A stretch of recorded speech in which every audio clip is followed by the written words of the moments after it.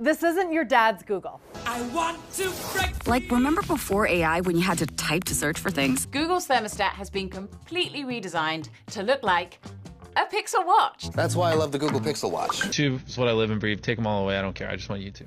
It might have begun as search, but it now has the largest collection of data in the world: devices, chips, cloud computing, AI models, and an AI interface. Everything a company needs to dominate the modern era. Google, out of all the names we talk about, still has the biggest moat and still is probably the most interesting in terms of valuation. Business units so large, integration so deep, that splitting them up would be nearly impossible, despite the government's push to do just that. As we sit here at the next technological inflection point, it's extremely important that we protect the competitive process. I'm Deirdre Bosa, and this week on Tech Check, breaking up Google is hard to do.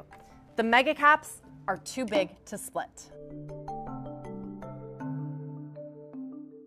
Google is ramping up business as usual in the face of a potential breakup of its company. It's the biggest update we've ever made to the Pixel family. A flashy event showing off new smartphones, new AI features, all as the Justice Department considers dismantling the tech giant, among other options, after Google lost a huge lawsuit. A U.S. judge rules that Google illegally monopolized the search market by spending billions of dollars on exclusive deals. Alphabet on pace for a 6th straight week of losses. That's actually its longest losing streak ever. It's now down 17% from its all-time high last month, and now that Google's on the losing end of that antitrust case, the DOJ is considering a breakup. A judge finding that the company has an illegal monopoly in the way that it runs its online searches. The DOJ, it wants a remedy that will level the playing field, and breaking the company up into different pieces would be particularly damaging in the age of AI, where data is gold. The more of it, the better, and the more integrated, the better.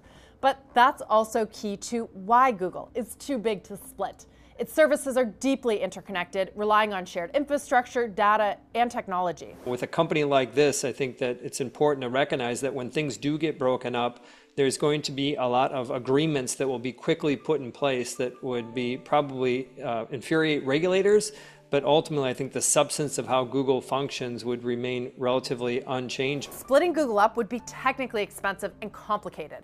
It could disrupt user experiences that people depend on and ultimately lead to less innovation and higher costs. And as we've seen with past antitrust action and enforcement, it can get bogged down for years in appeals, and often the technology moves a lot faster than the regulators. Nowadays, we call the largest tech companies in the world big tech for a reason. Their enormous size, influence, even perception in the public, it brings to mind the heyday of towering industries: big oil, big railroad, big tobacco. For technology companies, it comes down to vertical integration. They control more and more of the process, from hardware to software to services, so they don't need to rely on third parties. This makes a platform or an ecosystem that is hard for other smaller companies to actually break into. Different ways of describing that business model, but it all comes down to that integration. Take Google's latest hardware event: tech stack. Tech stack. Tech stack. Tech stack. Or ecosystem. Ecosystem. Ecosystem. Put simply, it's different businesses that all feed into one another in a virtuous cycle.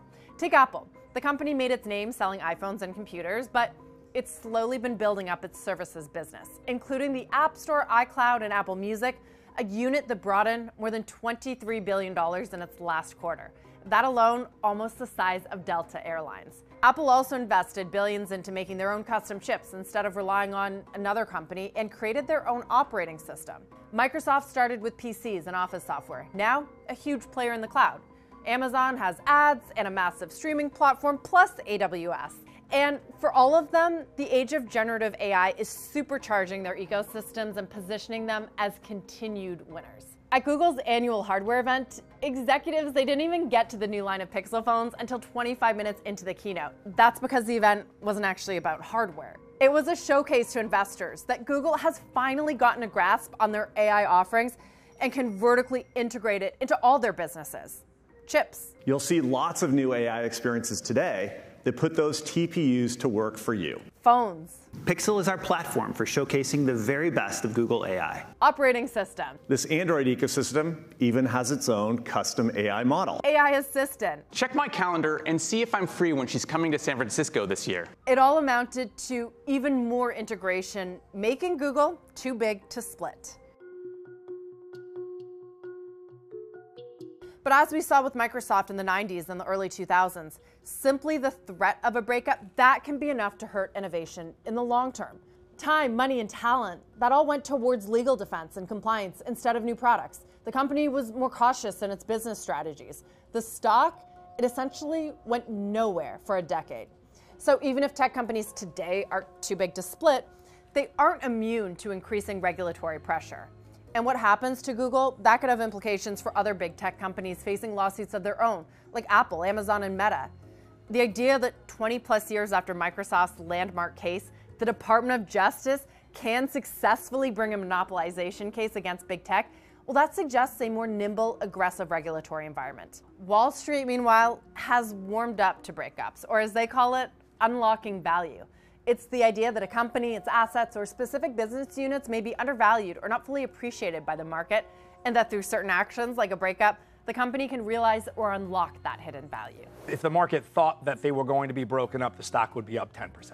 Analysts have long argued that Amazon's cloud unit would be worth more if it was spun off. AWS is doing phenomenally well at very high margins. The entire value of Amazon can be justified by just AWS. Or that separating Reality Labs from Meta would reduce the risk and impact of heavy losses on its core social media business. One research firm took a closer look at the implications of breaking up Google, and they found something similar. That in fact, Wall Street is massively undervaluing Alphabet and seemingly assigning no value to Google's cloud and hardware businesses.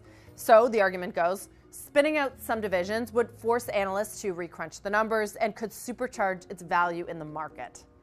In an era where data is king and AI is the future, Google's deep integration across its ecosystem, that makes it a powerhouse that might just be too big to break.